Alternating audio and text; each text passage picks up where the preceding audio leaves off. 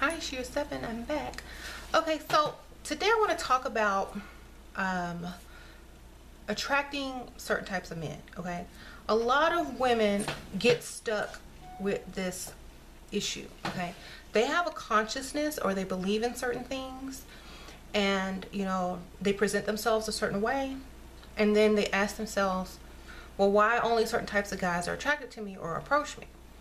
Well, the problem is there are some women who are very conscious, and they wear their hair a certain way, they dress a certain way, they don't go to certain places, they avoid certain places, and they tend to meet the same types of guys over and over. Well, men who are very high up in their careers, men who have lots of money, men who are financially stable and have maybe their own business or something like that that's very successful, their view of the world is a little bit different than some people that may be more conscious or aware of things. So their view is going to be different. Okay, so first off, you're going to have to either, like, if you want these types of guys to approach you, you're going to have to fit the description of what they find attractive.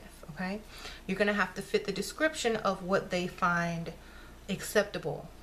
So I know this is a little bit hard to hear for some women, because they feel like, oh, I'm going to do this and I'm going to do that and the right person's going to come. But then when you meet someone and they're not willing to, meet your standards, you have to ask yourself, well, what am I attracting, and why am I attracting these type of people? Even if you have to change your look a little bit to get the type of life that you want, doesn't mean you have to change your consciousness. Okay, you can still believe in the same stuff, feel the same way about certain things, but in order to catch a certain type of fish, you need a certain type of bait. You can't go fishing for certain types of fish with the wrong bait. Okay, and this has happened a lot, and I have women writing me all the time, how come this person or this type of person only is attracted to me? Well, and then you need to change your outward appearance to attract certain types of people. Certain types of men are only, or more likely to be attracted to certain women that look a certain way. Okay, it doesn't have to be anything as far as her physical form or her physical look. It has to do with how she dresses, how she wears her hair, how she carries herself, the type of clothes she wears and stuff like that. So you have to be aware of that.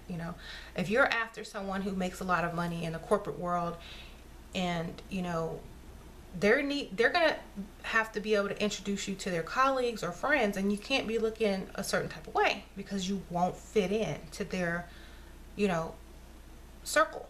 So you have to remember that if you're looking at yourself and you don't look like you belong with this certain type of person or people, either you have to give yourself a makeover, put something in your closet that you can pull out when you go to hang out with these type of people, or if you want to meet this type of person, you pull that outfit out, you put it on, and do your hair a certain way, and those type of people are going to be attracted to you.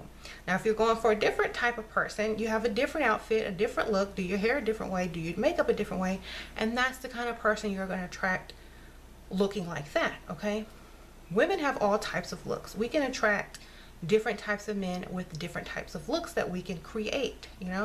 If I want some crazy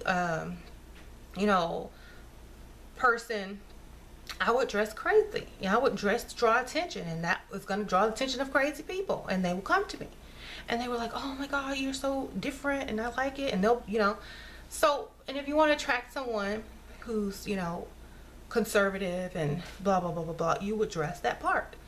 Now a lot of women don't think about this before they go out. They don't think about, what type of man do I want to attract to me today? They just put on something that that they think looks sexy, or that's going to get attention of all men. But you got to think about, what type of man do you really want? So you can't wear this and want to get this classy conservative guy. you know, if you dress like this, you might get the attention of someone else that's not too classy, you know. So you have to kind of understand what you're going for, you know, and also the environment that you choose to go out in. You know, some people aren't even going to be there that you are looking for. They're not going to be in these places. So you have to think about that.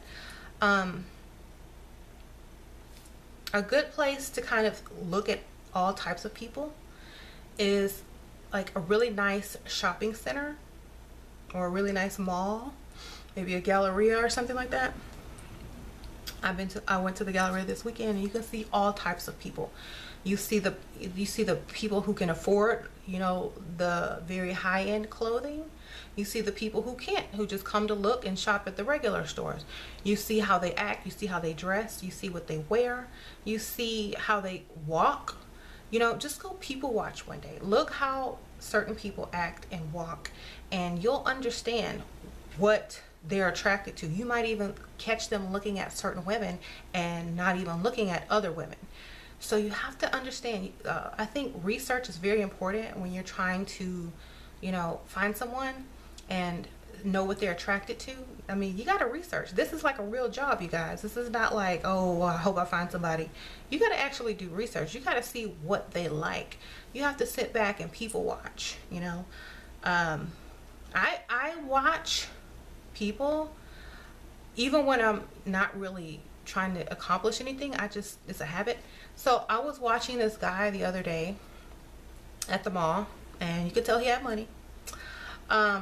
I was just watching him, and the way he talked to people, it was like, it's just so refreshing to see how certain people talk to people when they're very sure and confident of themselves and just like have everything they ever wanted, versus someone who's insecure, lacking, and, you know, is still trying to get to a certain point in life. They speak to people very differently. Okay, it's almost like night and day. Okay, so this guy was talking to the saleswoman, and even though she was not the most beautiful woman in the world, in fact, she was not even up there, she wasn't even above a 5, but the way that he talked to her, made her feel like she was the most beautiful girl in the world. And he wasn't trying to flirt or get a good deal or anything, because he had money. But the reason he could talk to her like this and give her, you know, eye contact and respect as a human being, is because he had nothing to lose nor gain from being polite to someone, you know, that was working and trying to help him purchase some expensive item, you know. And they weren't impatient because they had all the time in the world, obviously. And you could just tell that they were very confident and sure of themselves by the way they just carried and spoke to like people, you know. And it was very nice. And now you have some people who are rude, of course. There's going to be wealthy people that's rude all day long. But most of the time, you know, they understand that, you know, there's no reason for a lot of people to be upset in the world when they have everything. So they're going to treat you accordingly. They're going to give you eye contact. They're going to speak with confidence, you know. So you have to also be the same way when you approach, or when someone approaches you and they ask you your name, and you have to look them in the eye, and you have to have that confidence, like we're equals. Okay, I'm not your lesser, we're equals. You know, if you're looking down and like, oh, my name is this, and you know, and all that kind of stuff, it's like, okay, now if I introduce her to my friend, she's like, she's so insecure, they're gonna, you know, no, it's not gonna work. So you have to have that, you know, you have to have that quality about you to attract people who are like that as well. You know what I mean? So and I was walking another time, I was walking next to this really expensive store, and I'm just walking, and I'm about to open the door. This guy walks by real fast. He says, oh, no, it doesn't open till 12, darling. And he just keeps walking. And obviously he knew what time it opened because he shopped there all the time. And I'm like, okay. You know, it's just, you surround yourself in a certain environment with certain types of people. They're going to communicate with you. They're going to speak to you. You're in their vicinity. So unless, you know, you got some, you know, crazy disfigurement, People are going to speak to other people that are around them. That's just logic and mathematics. You know what I'm saying? So if you want to meet certain types of people, you have to get in that area. You have to get in that environment. You have to study them, how they work, how they talk, what they like, what they don't like. You have to watch, okay? And I think it's also a learning experience. You know, I take my kids and we walk around and they see how certain people act, how certain kids act, how this person acts, how this person acts.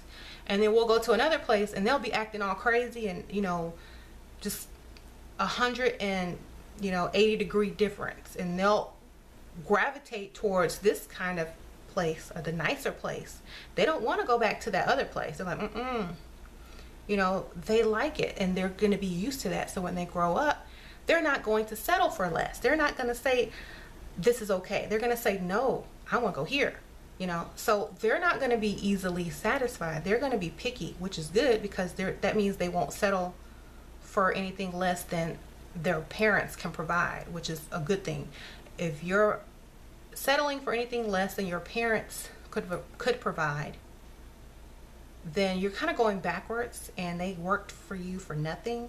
They've gotten you to a certain level for nothing for you to go backwards. Okay, so remember that as well. And as far as for guys, you know, I know a lot of guys hate, you know, hearing women talk about how status, money, and power is important, but that's just facts. Okay, it's really facts. There are going to be some women who don't mind working and stuff like that, but I'm going to put this clip up here, and it's from a friend. It's a man, and he said that he can't believe that some women actually pay for stuff for their men, or work and contribute money to their men. It makes their men feel like less than a man, and it's really looked down upon. I'm going to put that clip somewhere over here. So I think even if you have to work and you're contributing to your household, I don't say anything bad against you. That's the way that America has created their people to think, and there's nothing wrong with if that's how you live. I'm just saying that is not in the correct order that it should be in. Even though it works, it's just the man cannot get the amount of respect that he desires from a woman who is working and giving him money. And the woman who's working and giving the man money does not feel as secure, protected, and cared for by that man that she could be feeling. Do you understand? So even though it works, it does not mean that you're getting the full benefits of having a man in your life or having the woman in your life. You know what I'm saying? You're not getting the full benefits that are supposed to occur between woman and man. Okay, if that makes any kind of sense. All you're getting is like help from a roommate and basically, you know, intimacy. You're not getting the full on feeling of being protected and secured by this masculine man, and men are not getting the full you know, experience of being nurtured, loved, and cared for by a feminine woman. You know, they're not getting that because they're taking on each other's roles as far as, you know, work and, you know, contributing and stuff like that. It could be better, let's just say that. Okay.